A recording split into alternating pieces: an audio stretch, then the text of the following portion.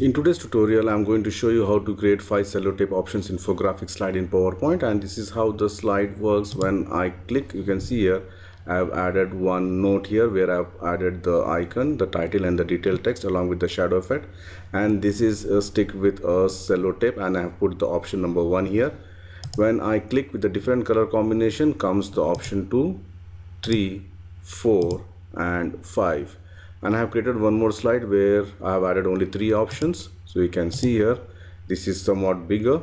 So this is the first option, the second option and the third option.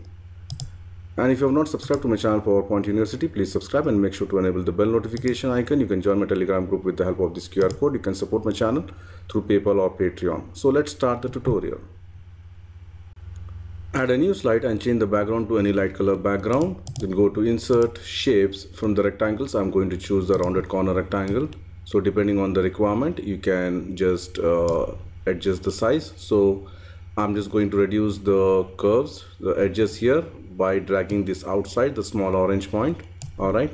Then shape outline, make it no outline. Shape fill, I'm going to make it white. All right. Now I would like to add one kind of a sellotape effect here. For that, let me just go to insert shapes and I'm going to choose this one, which is the free form shape. Let me just zoom out so you know exactly what I'm trying to do.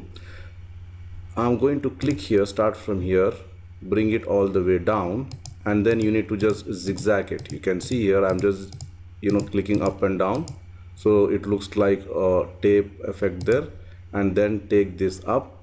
All right, make sure the line is somewhat straight, and then again put it the same thing, just zigzag, click here and there, and then merge it. Okay, then shape outline, make it no outline. Shape fill, now I can give any color of my choice, so I'm just going to give green, and I'm going to make it somewhat transparent. For that, right mouse click, go to format shape and increase the transparency effect here, so that you can see here I'm just going to make it maybe 30%.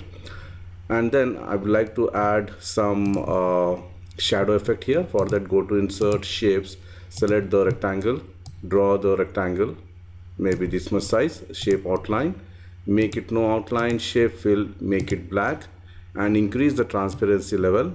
All right, then go to the effects, soft edges, increase the size.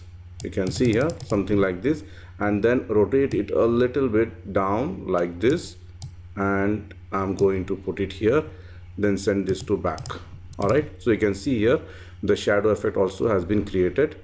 The next thing, now we need to put some the text here. First of all, go to insert text box. I'm going to enter the option number 1 here. All right, center align. I'm going to use the font Futura and make it bold, increase the size.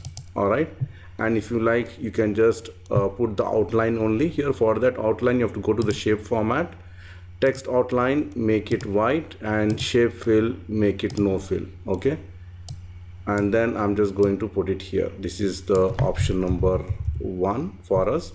And then go to insert shapes. I'm going to add one oval shape. Hold the shift key while dragging this one. Okay, small size, put it exactly in the center. Shape outline, no outline. Shape fill, I'm going to give it white only, or this color, a light gray color.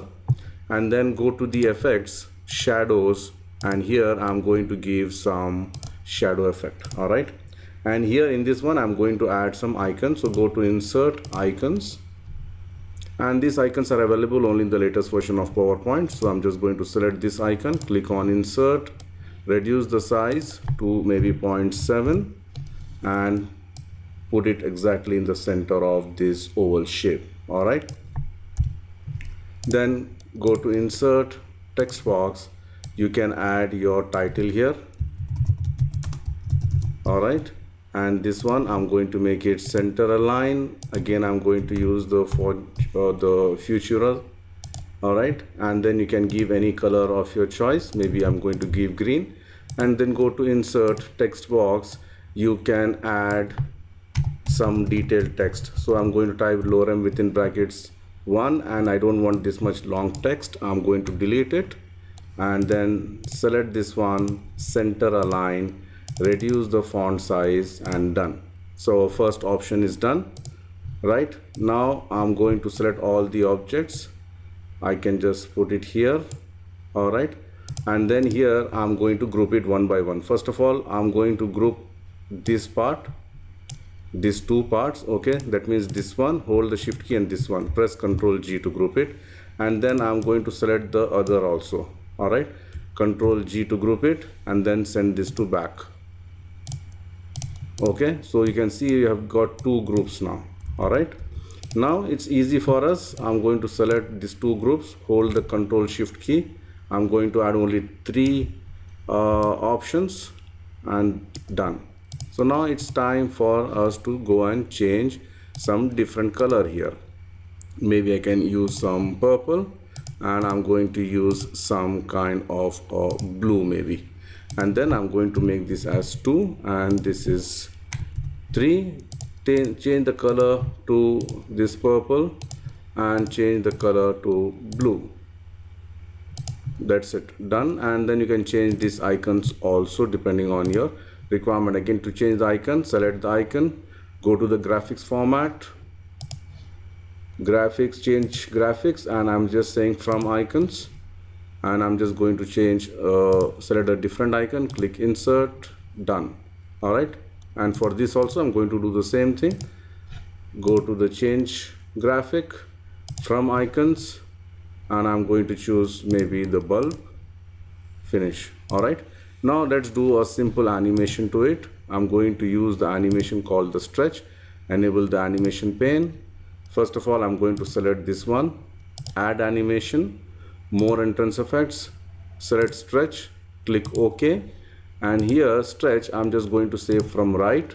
Okay, and this one also I'm going to add the same animation, add animation, more entrance effects, select the stretch, click OK. Now this one should come from the top, and this should happen with previous a little bit of delay. All right, so if I play, it comes like this. Now it's easy for me. I can just simply select this one, animation painter, click on this, then I'm going to select this one. All right, so I can just simply just do this particular animation like this. All right, so let's play now. Okay, the first part, second option, then the third option, and if you like you can just add some title at the top here.